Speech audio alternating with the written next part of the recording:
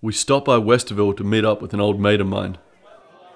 Mike Clark, a member of the first Columbus Crew squad, and someone who played well over 200 games for the club. We met at Uptown Deli and Brew that serves the local, delicious Temperance Road brewing beer. Ask me about, here's a funny one. Ask me about, we had to do an appearance one time. The Limited, obviously big in Columbus, that type of stuff.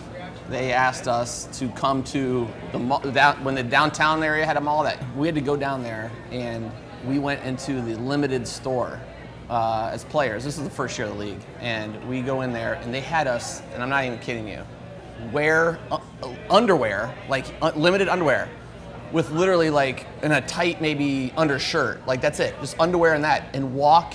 We were in the store where people would be walking in and shopping. You were just walking around with your nuts hanging out. And Maze is in there. And it was the most degrading, embarrassing, and and people were in the back like doing push-ups before they would go out because they were trying to get bigger, like to go out there. That was ridiculous. Dude, Maze probably loved it.